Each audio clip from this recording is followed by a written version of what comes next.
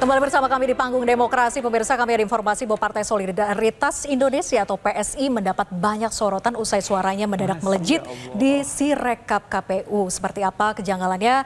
Berdasarkan penelusuran di laman resmi Sirekap KPU, di beberapa TPS ditemukan ada penggelembungan suara.